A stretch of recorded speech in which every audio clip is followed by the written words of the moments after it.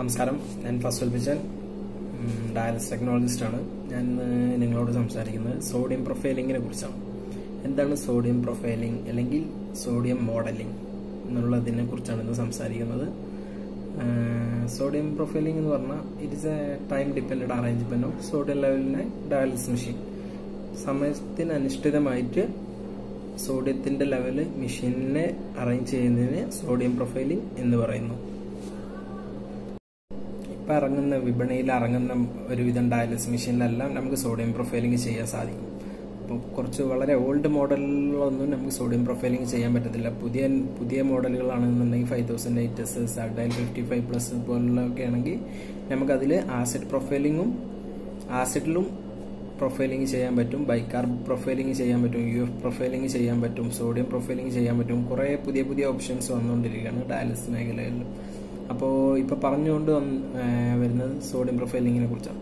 Sodium profile നമ്മൾ എന്താണെന്ന് already പറഞ്ഞു കഴിഞ്ഞു. എന്തിനാണ് നമ്മൾ അത് ചെയ്യുന്നതെന്ന് വെച്ചാൽ what is the aim or advantage. Aim അല്ലെങ്കിൽ അതിൻ്റെ അഡ്വാൻറ്റേജ് എന്താണെന്ന് വെച്ചാൽ എന്തിനാണ് നമ്മൾ സോഡിയം പ്രൊഫൈലിംഗ് ചെയ്യുന്നത് അല്ലെങ്കിൽ എന്താണ് അതിൻ്റെ അഡ്വാൻറ്റേജ് എന്ന് വെച്ചാൽ അതിന് കുറേ അഡ്വാൻറ്റേജ് ഉണ്ട്. പ്രോപ്പറായിട്ടുള്ള HD സെഷൻ ചെയ്യാൻ വേണ്ടി ആണെങ്കിൽ അതിൻ്റെ ഫസ്റ്റ് ആയിട്ടുള്ള ഒരു അഡ്വാൻറ്റേജ് വേണമെങ്കിൽ പറയാം, അല്ലെങ്കിൽ അതിൻ്റെ ഒരു എയിം ആയിട്ട് നമുക്ക് പറയാൻ പറ്റും. ഇപ്പോൾ വിപണിയിൽ ഇറങ്ങുന്ന ഒരുവിധ എല്ലാ ഡയാലിസിസ് മെഷീനിലും നമുക്ക് സോഡിയം പ്രൊഫൈലിംഗ് ചെയ്യാൻ സാധിക്കും. സോഡിയം പ്രൊഫൈലിങ്ങിൻ്റെ അഥവാ സോഡിയം പ്രൊഫൈലിംഗ് ഇപ്പോൾ പുതുതായിട്ട് വിപണിയിൽ ഇറങ്ങുന്നതിൽ sodium profiling, UF profiling, bicarbonate profiling ഇതെല്ലാം ചെയ്യാൻ സാധിക്കുന്നതാണ്. ഇപ്പോൾ ഒരുവിധം വിപണിയിൽ ഇറങ്ങുന്ന ഒരുവിധം ഡയാലിസിസ് മെഷീനുകളിലെല്ലാം പ്രോപ്പറായിട്ട് ഡയാലിസിസ് ചെയ്യാൻ സാധിക്കും. അഥവാ സോഡിയം പ്രൊഫൈലിംഗ് ഇപ്പോൾ പേഷ്യൻ്റ് ഫ്ലൂയിഡ് ഓവർലോഡ് ആയിട്ട് വരികയാണ്, പക്ഷേ അവരുടെ BP വളരെ ലോ ആണ്, പേഷ്യൻറ്റിൻ്റെ സോഡിയം വളരെ കുറവാണ്. അങ്ങനെയൊക്കെയുള്ള പേഷ്യൻറ്റിന് നമുക്ക് സോഡിയം ഇൻക്രീസ് ചെയ്യാനോ അല്ലെങ്കിൽ സോഡിയം വളരെ കൂടി നിൽക്കുന്ന പേഷ്യൻറ്റിൽ നമുക്ക് സോഡിയം കുറക്കാനും സാധിക്കും. ഇതെങ്ങനെ ചെയ്യുന്നതെന്ന് വെച്ചാൽ വളരെ സിമ്പിളായിട്ട് നമ്മൾ ഡയാലിസറ്റിൻ്റെ സക്ഷൻ കൂട്ടുകയാണ് ചെയ്യുന്ന മെഷീൻ.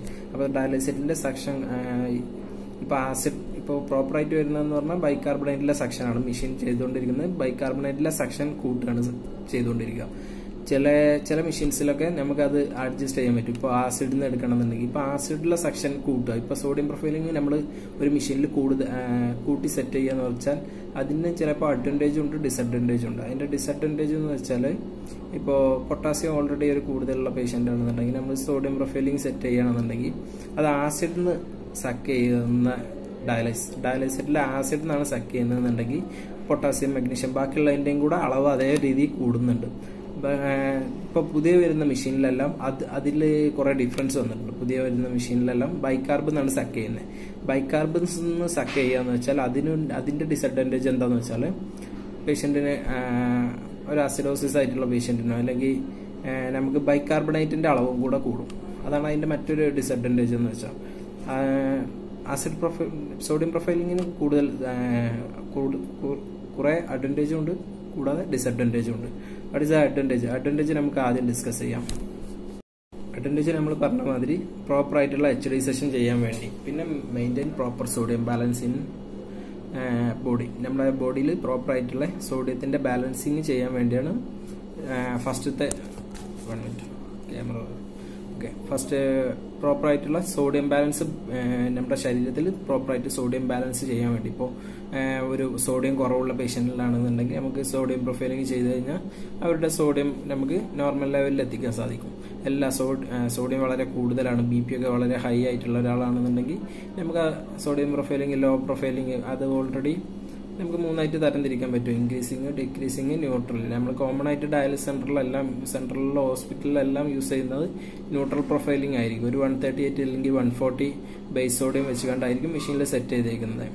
അതാണ് ന്യൂട്രൽ പ്രൊഫൈലിംഗ് എന്ന് പറഞ്ഞത്. ഡിക്രീസിങ് പ്രൊഫൈലിംഗ് എന്ന് പറഞ്ഞാൽ നമ്മൾ ഒരു 142 അല്ലെങ്കിൽ 145 സോഡിയം സ്റ്റാർട്ട് ചെയ്ത് ഡയാലിസിസ് തീരുമ്പോൾ ഒരു 138, 137 ഡൗൺലോഡ് കുറച്ച് കൊണ്ടുവരുന്നതാണ്. ഇപ്പോൾ സാധാരണ പ്രൊഫൈലിംഗ് ഒന്നും ആരും ചെയ്ത് കാണാറില്ല. കാരണം അതിൻ്റെ ഡിസഡ്വാൻറ്റേജ് എന്ന് പറഞ്ഞാൽ പേഷ്യൻ്റ് ഡയാലിസിസിൻ്റെ ശേഷം BP കുറവാവാൻ ചാൻസ് ഉണ്ട്.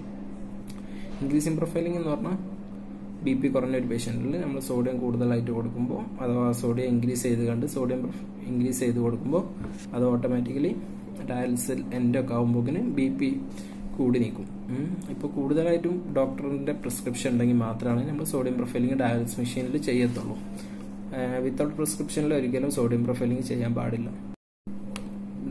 മറ്റൊരു അഡ്വാൻറ്റേജ് എന്ന് വെച്ചാൽ നമുക്ക് പ്രോപ്പറായിട്ട് HD സെഷൻ ചെയ്യാൻ വേണ്ടി പിന്നെ ഓസ്മോട്ടിക് ഇക്വിലിബ്രിയം, നമ്മുടെ ബോഡിയിലുള്ള ഓസ്മോട്ടിക് ഇക്വിലിബ്രിയം ഈക്വലായിട്ട് നിർത്താൻ സഹായിക്കും സോഡിയം പ്രൊഫൈലിംഗ് കൊണ്ട്.